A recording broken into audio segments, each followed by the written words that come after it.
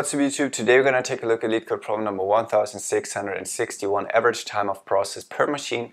This one is marked as easy. Let's get straight into it. So we only have one table called activity that contains a machine ID, process ID, activity type, and timestamp. So it shows the user activities for a factory website. Timestamp is a float representing current time in seconds, where start means a machine started a process at a given timestamp, and end means that machine ended that process at the given timestamp. The start timestamp will always be before the end timestamp, so we can calculate the difference between start and end and get that process time. Because our task is that there's a factory website that has several machines, each running the same number of processes, and we should write an SQL query to find the average time each machine takes to complete a process. Time to complete a process is the end timestamp minus the start timestamp, so it already tells us how to calculate it exactly. The average time is calculated by the total time to complete every process on the machine divided by the number of processes that were run. The resulting table should have the machine ID along with the average time as processing time, which should be rounded to 3 decimal places. The query result format is in the following example. We have machine ID 0, 1, and 2, and the average processing times. So to sum it up, we have machines running processes in a factory. We have a start and end time for each of these processes, and we want to calculate the average time each machine takes for their processes. A machine has several processes, and that's where we come in. We should calculate that, and that's what we're going to do right now. So what I don't like about this input table, even though it's just one, which makes it easier usually, we have start and end as activity type as a column, and it would be much nicer to have start time and end time as separate columns, because that way we could just subtract them from each other and get the difference. So I want a column that says start timestamp and end timestamp maybe, and in order to do that I'm going to do a self-join, and how that looks is what we're going to look into right now. So let's select machine ID, process ID,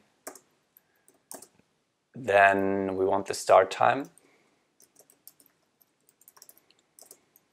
and end time, and then we're probably gonna calculate the difference between these. So I'm just placing some placeholders here with the name, and now we're going to take care of the self-join. So we only have activity, so we're going to call one A and one B. And what I want to achieve is have the table A, the imaginary table A, be the start of the process, and B be the end of the process. And that way, if we join based on the machine ID and process ID, we can take the timestamp from table A, which should be at the start time, and then the timestamp from table B, which should be the end time, and that way get these two columns. And then from these columns we can calculate the difference and know how long each process takes, and then it's just about taking the average of that, which should be pretty straightforward. But let's focus on that join. So we're self-joining activity by joining activity A on activity B, and it should be the same machine ID, of course, when we join that, and it also should be the same process ID.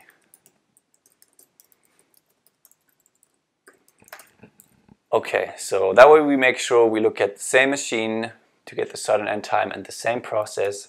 What we need to do right now is to introduce a where filter. We could add to the join condition, but it works the same way, and I think the way the question is stated, it makes sense to use where here, but it doesn't really matter. Anyways, we want to make sure that in A we're looking at start time, so we're gonna say activity type should be start here, and B should be activity type end, so we get the end timestamp. Okay, hope I don't have any typos in here, but let's fill out the placeholders. So if A.activity type is start, we only get start timestamp. So if we say A.timestamp is our starting time and B.timestamp is our end time, that should work. And then as a time difference, we can subtract one from the other to get the time difference. Let's run that and see what it gives us. Machine ID is ambiguous because it is in both A and B, so let's just take a.machine ID and a.process ID. Should be the same anyways because that is in our join condition, and that should do the trick. Okay, so we have machine ID, process ID, start time and end time. End time is always higher than start time, so that seems to work. And then the time difference being around 0.8. It seems like there are more exact values behind what we're shown here because they have a lot of decimal places. Is that how you say it? But our task is to round them in the end anyways. So what we want to do now is we just basically want that difference and now take the average of that. So I'm going to wrap an average function around that difference and make sure I group by machine ID and not process ID. Because in the output result table, if we take a look at the left result table here, it should just be machine ID and then the average processing time across all processes. So let's remove process ID here, let's remove start time and end time because we already have the difference, and see if that works. Let's rename difference to processing time because that is what the field should be called in the output, and let's see if that runs. So we get three values, 1, 4, 0, 1, and 2. All we need to do is round that to 3 decimal places. So let's use the round function, our value or calculation, comma, and the number of decimals we want. That would be 3 in this case, and that should do the trick once again. I don't think we're required to order anything, so that is accepted. And if we submit that, it's also an accepted submission. Perfect. So that is already it for that problem. I think it's a nice one. It's a bit tricky to get into that column format, but once you have that, it's pretty straightforward. If you want to study more LeetCode database SQL problems, make sure to stick around and subscribe to the channel maybe.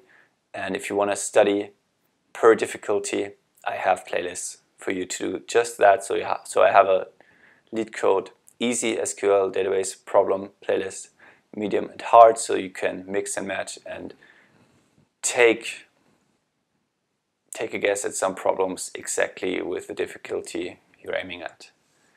Anyways, that's been it for me today. See you all next time.